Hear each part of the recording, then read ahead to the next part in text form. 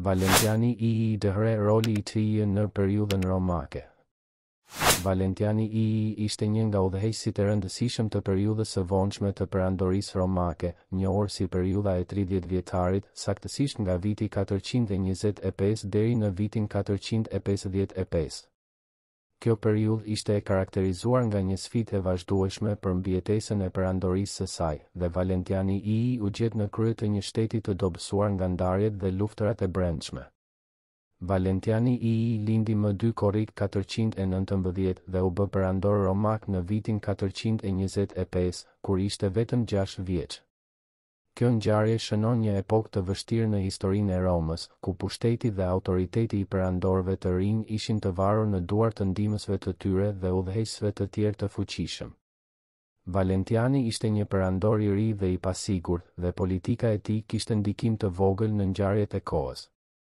Ai u bë një figurë simbolike, ndërsa vendimet e rëndësishme të perandorisë ishin të vërtetuara nga këshilltarë të fuqishëm.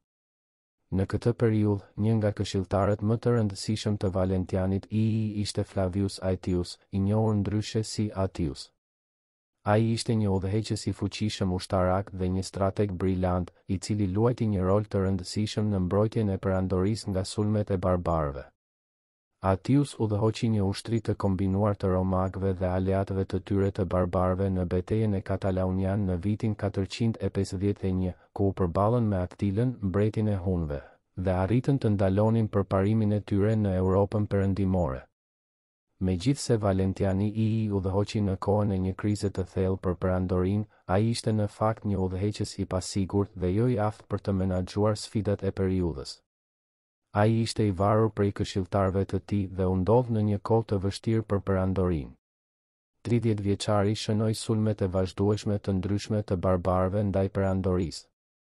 Një nga ngjarjet më të njohura ishte plani Vandali, ku vandalët pushtuan dhe shfrytëzuan qytetin e Romës në vitin 455. Kjo ngjarje e dobësoi akoma më shumë autoritetin e Valentianit i dhe perandorisë romake. Pas vdekjes së Valentianit i në vitin 455, perandoria vazhdoi të shkrihet.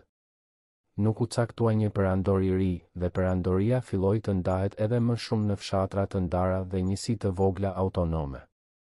Ky ka qenë një moment kyç në rënimin e perandorisë romake të perëndimit, që do të çonte në shpërbërjen përfundimtare të saj pak dekada më vonë. Në këtë mënyrë, Valentiani i dhe periudha e tij e 30 vjetarit janë të njohura për kontributin e tyre në rënimin e një nga imperiat më të mëdha dhe të rëndësishme të historisë së njerëzimit.